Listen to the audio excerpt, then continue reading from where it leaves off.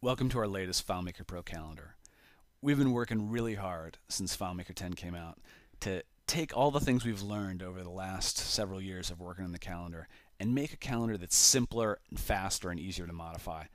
We've been talking about some of these techniques at DevCon and at user groups, and I'm proud to say that the calendar has really lived up to our expectations. It's fast, it's simple, and I want to show you some of the things it can do. So let's take a look.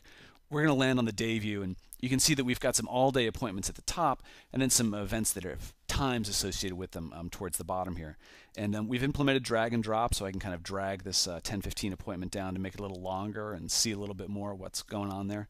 We'll talk about drag and drop some more later, but you should know that that's not done with any plugins. That's just native FileMaker Pro scripting, which means that since these are just scripts, you can modify these things. You can kind of change the way this works. That's the whole idea here. I'm going to flip over to the settings and show you that we also have just kind of an alternate view of the whole thing. This is what we call our simple view. It just kind of shows the records as they would be in a normal portal. Whereas I turn the simple view off, now we're trying to place the events where they happen in the day. And let's take a look at the week view. And you can see that we have 4 more all-day appointments here on the 22nd. I'm going to play around with this drag and drop a little bit more. So I can drag this bar down, and now I can see that I see the rest of those appointments. I can see all 8 of them. I'll drag that back up. We can always use the drag and drop to kind of adjudicate conflicts. You can see this little red line here says that these 2 events overlap. If I click in the overlapping event, they'll both pop up. We've made some just pretty simple layouts here so that you can kind of take these event records and extend them. You can add your own attributes here. Maybe this is a medical scheduling solution, and you're going to add information about the encounter with that patient, some information about the patient's details. But we can use drag and drop to kind of move things away from the schedule as well. We've got a simple context database here that lets you link this event to contacts in your file. And you can see that you can just kind of jump out of here to go to your contacts layout. Again, this is just a placeholder, but you'll replace this with a contacts layout that you probably already have. So let's take a look at a couple of other things. We've got some filters going on here, and let's say we just want to see those events that are waiting and late. We've just got a couple here. It's probably more interesting if we go over to the month view to do that. And I can also click omit, and now I'm seeing everything except the things that are waiting and late.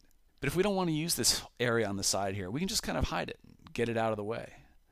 And now we've got a much bigger view of the calendar, which is pretty cool. And once we've got that out of the way, you'll see that the whole calendar kind of resizes nicely. And I'll just return to these filters and turn these little guys off so we can see all the events again.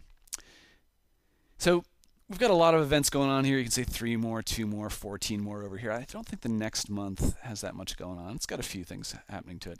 The reason I wanted to flick to another month is I want to show you something pretty cool here. Take a look up here. See that SeedCode in parentheses? That means that this calendar is being served. I've opened it over the internet from a server of ours in San Francisco. And if you go up here, you can see that I've just opened it over our little wireless connection, our little airport connection. So this calendar is really fast, fast enough that I can demo it over a wide area network for you. And the reason that it's fast is that we've eliminated all the round trips to the server that FileMaker was having to go through because it had a lot of relationships. We've taken those relationships out and moved them into scripts. That gives us 2 things. It gives us scripts that are easy to work with, portable, and easy to debug, and it gives us a relationship graph that is really simple. This is all that's required for the calendar to work. You'll add some tables to your solution, copy this portion of the graph, and the calendar is in your file.